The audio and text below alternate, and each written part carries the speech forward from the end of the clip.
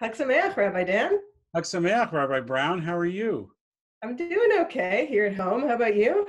Well, I'm here at home too, but getting ready for Passover. Me too. I thought that we could talk a little bit about Urchatz when we wash our hands during the Seder.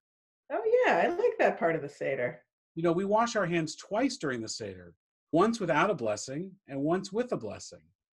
But I think we've been washing our hands so much now during this virus that really every time we wash our hands is a time for blessing.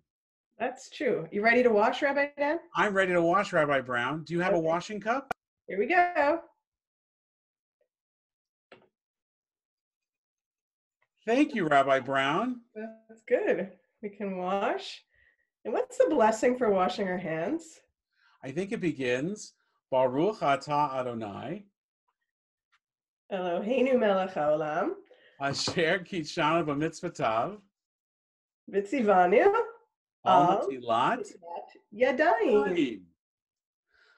Chag Sameach, Rabbi Brown. Chag Sameach, Rabbi Dan. Chag Sameach, everyone. Chag Sameach, everyone. Bye.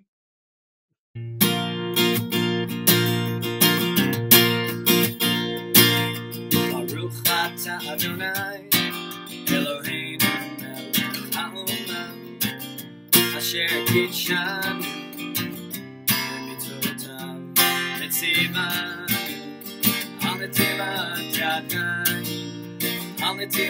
yadayim. Wash your hands. Baruch atah Adonai, Eloheinu melech haolam, Asher kitshanu b'mitzvotav, v'tzivanu al natilat yadayim. Wash your hands.